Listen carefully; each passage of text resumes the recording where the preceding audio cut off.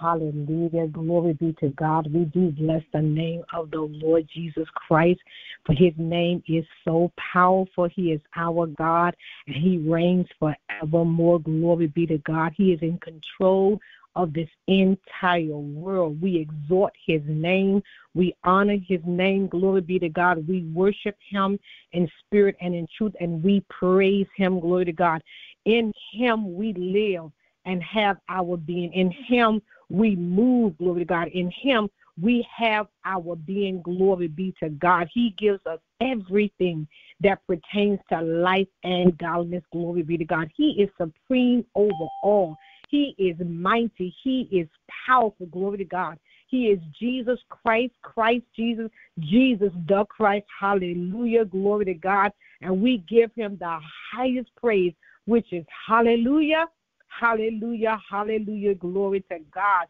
So we want to welcome you on this powerful, sunny, bright Wednesday, February the 9th to midday glory. And we always want to start by recognizing our listeners. So we want to give a shout out and a thank you for our listeners that are right here in the United States of America, glory to God. And we thank you so much each week that you dial into midday glory. And then we want to give a shout out and a thank you to the countries that we know that listen to midday glory, and that's India and Ghana and Morocco and Russia Federation, Czech Republic, Portugal, Spain, Mexico, Germany, and all the other countries that listen to midday glory. We want to thank you from the very bottom of our hearts for just supporting this ministry. Glory to God. It is such a blessing to know that we have supporters out there. Glory to God. We also want to acknowledge those who cannot dial in, but they listen to the broadcast later. So as a reminder, we want to let those who that listen later, that they can do it in several different ways. You can use our callback number, which is 267-807-9608, and the code is 732-499#, or they can go on the website to Spreaker.com, and it's spelled Spreaker, and search for Reverend Dixon, or they can go on iHeartRadio, and it's all lowercase letters, iHeart.com, search for Midday Glory / Reverend Dixon. Glory be to God.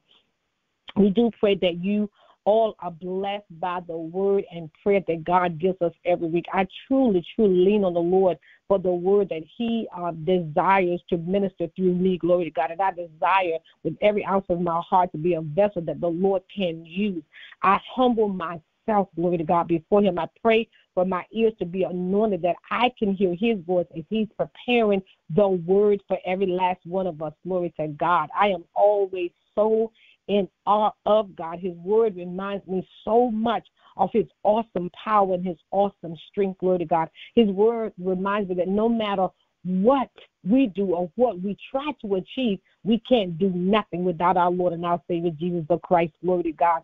We know that God's ways is not our ways, and his thoughts are not our thoughts, glory to God. He knows just what we need, hallelujah. And it's just so amazing that when we do spend time with the Lord, we discover his power and we feel his very presence with us. I'm telling you, the Lord, our God, is real. Glory to God. God has actually, and I say it to myself that God is funny, because I can actually sit before the Lord like on a Wednesday morning, knowing that I've already prepared my message, and I'm sitting and just looking over my notes, and as I'm listening as I'm reading over my notes and everything, and I'm hearing the voice of God speaking to me, and I began to change my notes, glory to God, and it just fills me with joy that I'm once again in awe at God, and he decreases my thoughts and he fills my mind with his thoughts, hallelujah, because I always want the message to be straight from the throne room of Christ, glory to God, and just experiencing the presence of God, the power of God is speechless. And so when we surrender everything to the Lord, he will erase everything in our past, all the past hurts, all the abuse, all the lies, all the pitfalls, the pain, the stumbling blocks in our life. God will remove them. When we are truly in tune to God, in spite of, we know that God is truly in control of our lives. And when I say he will remove them, we don't forget them, but we don't allow them to be first in our lives anymore, glory to God. So when we worship him, he gives us strength like no other, glory be to God. And you have to be in the very presence of the Lord in order to understand what I'm saying. So I thank God with all of my heart that He has actually been one that has given me this assignment as the host for Midday Glory. I'm grateful to God for giving me, Reverend Gwendolyn Dixon, to be the host for Midday Glory. I desire with all of my heart to be pleasing in the eyesight of God, glory to God. In this day and time, we need the Lord like never before, glory to God. Each day we need to ask the Lord for forgiveness of our sins because we are sinners saved by His grace. So each day we need to ask the Lord to cleanse us and to make us whiter than snow. And we should have within ourselves that deep desire, that deep, intimate, personal relationship with Him because it is so very important. We should desire more than just the knowledge of the word, but desire that intimacy with our Lord and Jesus, our Lord and Savior, and that desire that power that can only come from Him. Glory be to God. We need to know the word of God. It's content. We need to know that deep revelation of His word. If we just spend more time with Him, God will give it to us. You see, just the knowledge of the word, just being able to quote the scripture or knowing, this, that, and the other. Knowledge is not the power. The power is being actively doers of the word, allowing the word of God to be saturated in our lives, allowing the word of God to rule our lives. It gives us that spiritual power that we can only get from Almighty God. Glory to God. It gives us that peace that surpasses all understanding. And it's so important to walk in obedience of God's word as believers in Christ Jesus. Hallelujah. Glory to God. Glory to God. This ministry, Midday Glory, we pray without ceasing. Praying is the way in which we know how to communicate with God. And the word of God says that whatever we ask in prayer, believe that we have received it, and it is ours. Glory to God. And I want you to know prayer has power. Glory to God. We are to continue in prayer and watch in the same with thanksgiving. God answers our prayers in His own time, and God is always on time. Hallelujah. So we pray for every one of you. We pray for this end time world. We want you to know that if you have a specific prayer that you desire Midday Glory to literally call your name out when we are in prayer, please send that prayer request to middayGlory@gmail.com. We will pray for you. We will pray for your family, and we will pray for anyone that is connected to you. We will even pray for your enemies. It's what this ministry is all about because, see, we discovered in our years that prayer has power, glory to God. We've discovered that prayer is so very important. We discovered that when we pray, we draw strength from our Lord and our Savior, Jesus Christ, glory to God. And we know that prayer changes things. Glory to God. Hallelujah. Glory be to God. So we are so grateful that God has allowed us to continue with this subject, the heart of worship, in this month of February. I have no idea when God is going to let this subject go because it's so important. We should have a desire to worship God deeply in our spirit. Glory to God. And He alone deserves our worship. When we worship, it changes the way we pray. Praise and worship brings God into the scenes. Glory to God. Worship and praise opens the gates of heaven and the doors of blessings. Glory to God. And worship and praise disseminates worry and it dilutes concern and fear. Glory be to God. Worship tarnishes sadness and it magnifies goodness. Hallelujah. Glory to God. God has given us grace and the promise of eternal life. Glory be to God. Hallelujah. So we're going to do a very quick review from last week. As we were so excited last week. We started on Psalms 145. And last week we read all 21 verses of that psalm. We're not going to do that today. Glory to God. So we said last week that the description of Psalm 145 has a song in the G major, and it reflects the fact that four major qualities of God's character begins with the letter G, and they are contained within the psalm. And the four is that God, His greatness, His goodness, His grace, and His glory. And then we also discovered that there are five characteristics of God emphasized in this psalm, and that God is good, that God is merciful, that He's praiseworthy, that He's gracious, and that He is a great God. Glory be to God.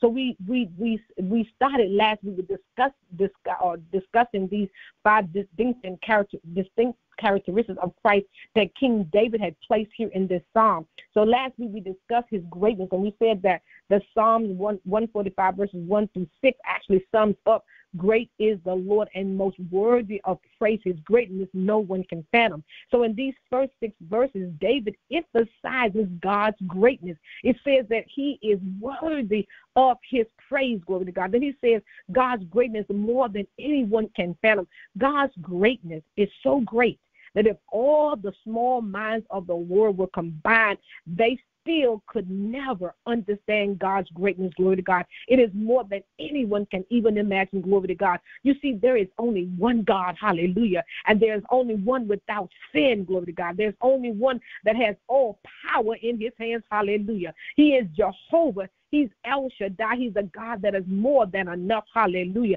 And we said also on last week that even though verse 3 is not at the end of this psalm, but it has the theme for the entire psalm. It summarizes what the psalm is all about. Great is the Lord and greatly to be praised, and his greatness is unsearchable. Glory be to God. This Psalm 145 is a powerful psalm. Glory to God. Then we said that the name of the Lord is so worthy of uneven blessings. Glory be to God. So that's a quick review from last week. So we want to share with you today that in this song that we discovered that our God is King, that our God is great, that our God is Lord, that he's glorious, that he's a good God, that he's a righteous God, that he's a gracious God, that he's a merciful God. And we thank God that he is a patient God, glory to God. He's always abounding in steadfast love. He's impartial to his goodness, glory to God, satisfying, providing to all of us, glory to God. He has no respect of person. He is praiseworthy. He's a majestic sovereign, glory to God. He is all powerful. He is our sustainer. He is our comforter, and he is always near, glory to God. He is our Savior. He is our God. He protects us. He is our judge. No one can judge us but God, glory to God. He is holy. Hallelujah. Glory to God. Glory to God. So we're going to discuss today one of his characters on goodness, God's goodness. So verses 7 through 10, it summarizes the Lord is good to all. He has compassion on all that he has made. So God is not just sometimes, but he's all the time. The Lord is good. So Psalm 105 says, "For the Lord is good. His mercy is everlasting. His truth endureth to all generations." And then Psalm 34:8 says, "Oh, taste and see that the Lord is good. Blessed is a man that trusted in him." Glory be to God. God has no respect of persons. He is not just good to some people, but our God is good to all. And Matthew 5:45 says that ye may be the children of your Father which is in heaven. For he maketh his sun to rise on the evil and on the good, and sendeth rain on the just and on the unjust. Glory to God. Jesus wouldn't allow anyone to call him good. And he said only his Father is good. And I'm going to explain that. In Mark 10:18, Jesus said unto him, "Why callest thou good? There is no one good but me, and no one good but one, and that is God." And when he said, "Why callest thou good?" he was referring to the human flesh that he was subject to while he was walking on this face of the earth. And at the time, Jesus had not finished his mission, and it was still possible for him to make a bad mistake. He did not want to be called good if he might still sin, glory to God. So the intent of the verse was to point out to the man that was questioning Jesus that his good works cannot earn his salvation. Jesus talking to the man, trying to explain to him that the good works is not going to earn your salvation. God alone is in heaven because he is good. And anyone else who gets into heaven, they don't do it. They don't go into heaven because they are good, but they go into heaven because God is good. Glory be to God.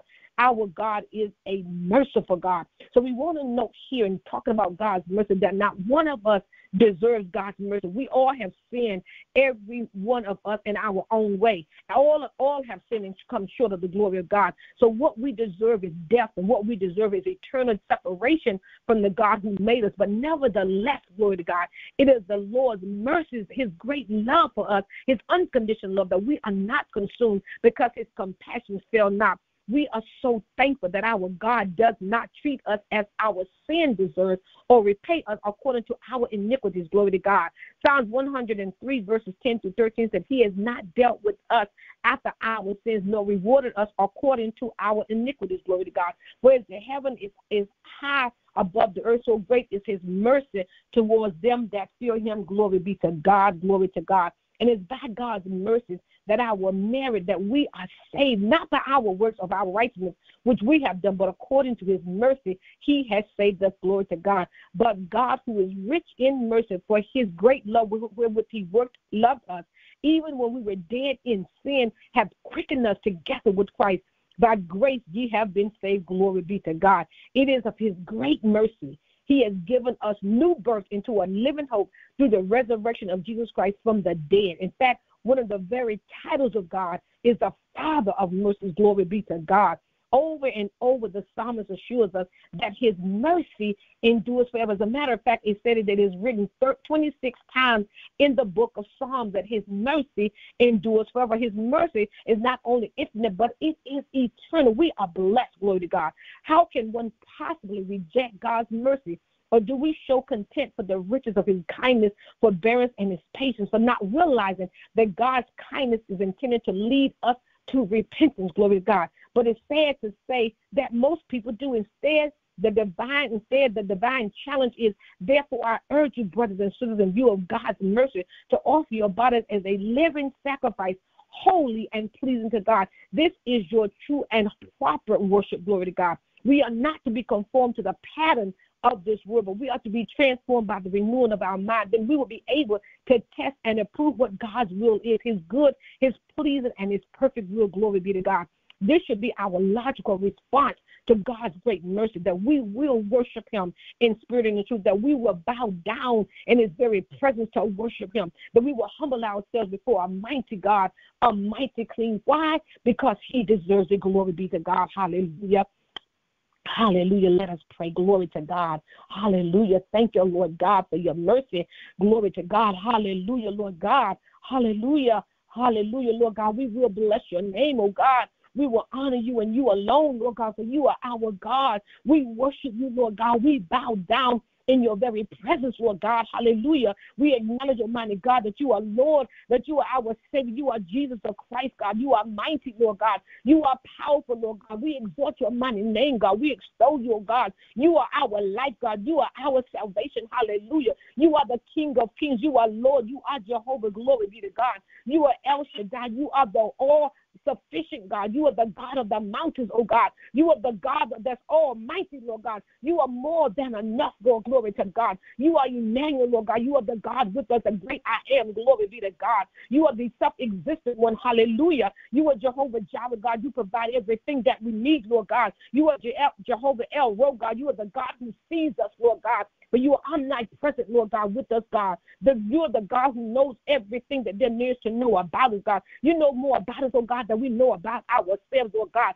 You are omnipotent. All the power is in your hand, oh God. You are everlasting, Lord God. You are our creator, God. Hallelujah. You are the God most high. Hallelujah. You are the strong, powerful one, Lord God. And we know that we can depend on you, Lord God. Hallelujah. You are our great Lord, our master, our majestic Lord. Hallelujah. You are in total control, God. You have total authority in this earth, Lord God. Hallelujah. We choose, Almighty God, to worship you, Lord God. We choose, Almighty God, to put all of our trust in you, Almighty God. We choose, oh Lord God, to look to the hills from which cometh our help.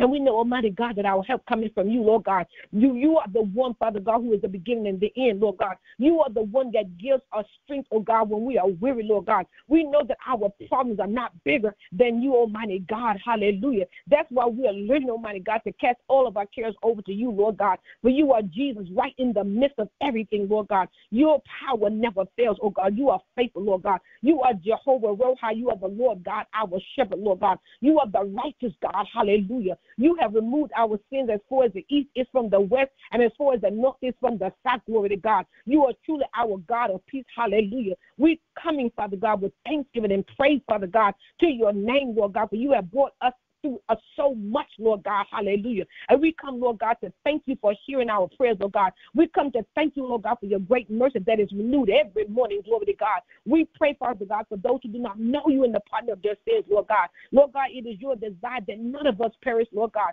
We pray for the sick, Lord God. We pray for those recovering from surgery, Lord God. We pray for those scheduled for surgeries, Lord God, in the name of Jesus, Lord God. We pray for the homeless, Lord God. We pray, Father God, for our seniors, Lord God. We pray, Lord God, for those in the hospital, hospitals, oh God, whatever disease that they're going through, God. We pray for healing in the mighty name of Jesus, God. We continue to pray for government leaders, Lord God, to pray for all who are in leadership, oh God, that they will allow you to guard them, Lord God, in every decision that they have to make, Lord God. We pray for our children continually, Lord God, that you will keep them safe, God. We pray for those who are going through bereavement right now, Lord God.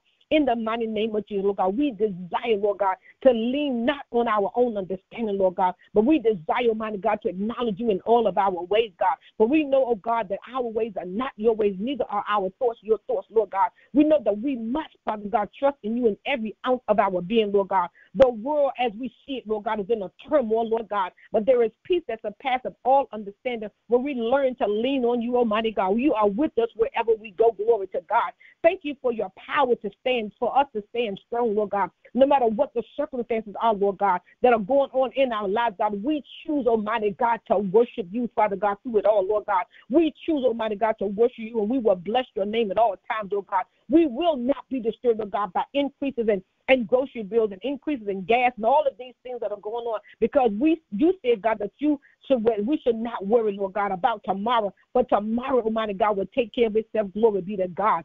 Dearly, Lord God, we are to wake up exhorting your name, praising your name, trusting that you are our provider, glory to God, supplying all of our needs according to your riches and glory in Christ, Lord God. We humble ourselves to hear your instructions, your directions for our life. You are mighty in battle, Lord God, and you win every battle, Lord God. And as we give it over to you in the mighty name of Jesus, God, we are so grateful and so thankful, Lord God, to know you in our lives as our personal Savior. We bless you, Lord God. We honor you, and it's in Jesus' mighty name that we pray. And we say amen, amen, and amen. Glory be to God. Glory be to God. We want to thank you so much for tuning in to Midday Glory today. Hang in there with us. Glory to God, as God continues to allow us to share his 5 characters, glory to God, in the book of Psalm 145. God bless you. Remain blessed in Jesus' name. Bye-bye.